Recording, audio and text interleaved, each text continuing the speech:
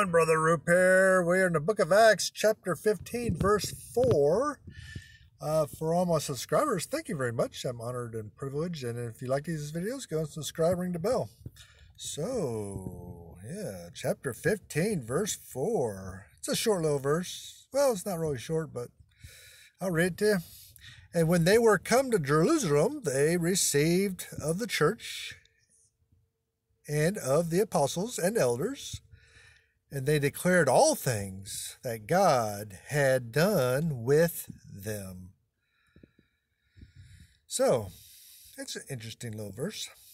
So Paul and Barnabas left Antioch with the help of the church there, the congregation, gave them money and supplies, and as we should do with our church people, our missionaries, we should give our missionaries supplies and money to go where they need to go to Jerusalem, or go wherever they want to go, wherever God calls them. And that's what the brethren at Antioch did, and they walked throughout modern-day Lebanon and modern-day West Bank, which was Samaria. And they told everybody, all the brethren in those places, what God has been doing with them. And when they got to Jerusalem, they met with the apostles and elders of the church, and they told them everything God had done with them. Now, notice it's not written all the things that God had done by them, but all the things that God had done with them. It doesn't say all the things that God had done to them. It says all the things that God had done with them. See, when you're out preaching in the missionary field or in your church or whatever, God's working with you. He's not working separately from you. He's not working ahead of you. He's not working behind you.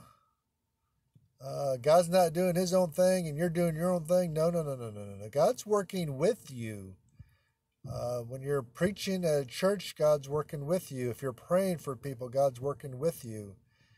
If you're a missionary, God's working with you. God's always working with you. He works with his creation. The Bible's got 4,000 years of God working with people, with his creation. God always works with his creation.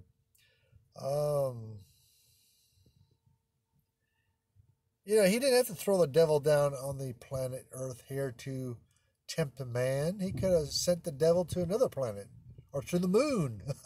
Sorry. Could have confined him to the moon. They could have bounced around all the craters there. But he didn't have to do that. Adam and Eve could have stayed forever in the Garden of Eden. But when they fell, God worked with man. He could have killed Adam and Eve right there. Just go wipe them out and start over. Create another man, another woman. He didn't do that. He worked with Adam and Eve. He worked with Adam and Eve's descendants. He's working with us today to do his will in this world. He doesn't need us. My Lord, God does not need us. If you learned anything from me or the Bible, God does not need us for nothing. Nothing. God can do, he's got the whole universe to himself. He doesn't need us for nothing.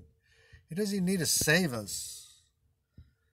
We could all be sent to damnation, and God doesn't.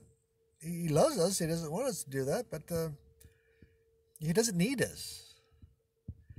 The only reason he's gone to this great extent to working with us and saving us and sending his son to die on the cross was because he loves us. He's working with us to save us. He doesn't need to do any of that for us. We need him.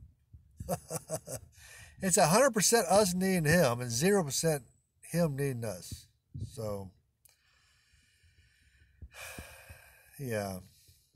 So anyway, the apostles were telling all the apostles and elders, Paul and Barnabas, telling all the apostles and elders what the great things God was doing with them in Asia Minor, in Cyprus, and all the Gentiles coming into the church. And there was a lot to tell, and great things to tell. And the fellow Christians need to hear that. We need more testimony services in our churches. We need to hear the great things God is doing through other people. It builds faith. It builds everybody's faith. And we got away from testimony services. We need to get back to that. Testimony, people giving their personal testimonies of what God's doing with them, just builds the faith of the whole congregation.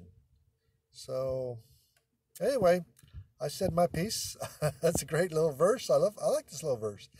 Anyway, we'll tackle verse 5 next time. God bless you. Love you.